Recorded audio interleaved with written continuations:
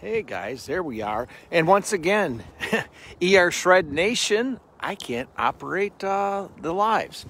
Hey guys, I'm out walking the dogs, and Teddy Shredder, crazy as he is, my boy Floyd.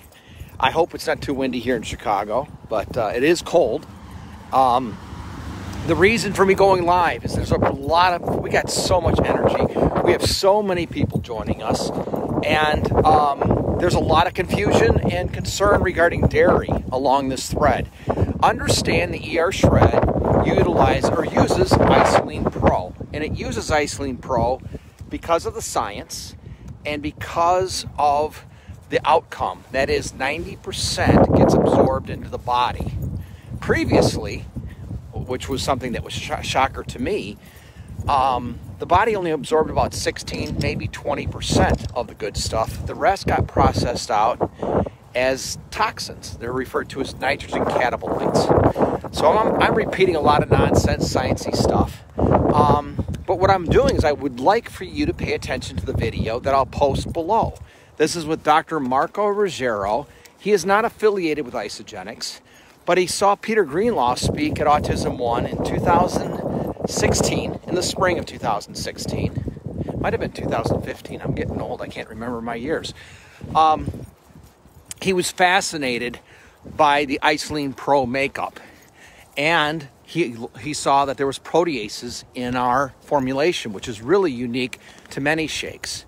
So he sought out Peter and John Anderson. He learned about our shakes, but what he did is he took 20 protein shakes from all around the industry, along with our Isolene Pro, and he put it to the test. He did his experiments in his laboratories in Germany and in Switzerland. They're peer-reviewed under the same controls. I'm going to post the video with the outcome, but this is it. If you allow your shakes to incubate, and we say room temperature water, it cannot be any hotter than 100 degrees. And understand, at 98.6, that is lukewarm to your skin.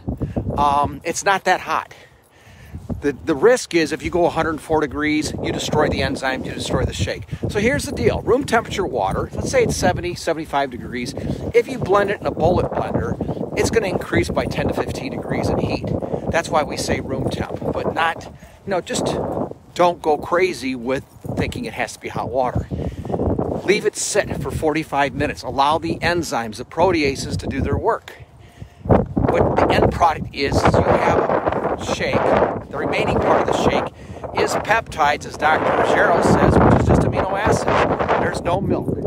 There is no dairy of any sort. There's no casein protein. There's no whey protein left. It's all been broken down into amino acids. That's the secret. That's why people are able to drink these incubated shakes, not feel bloat, not feel overly full or body, cramping and so on, for people who have reaction to too much protein at once.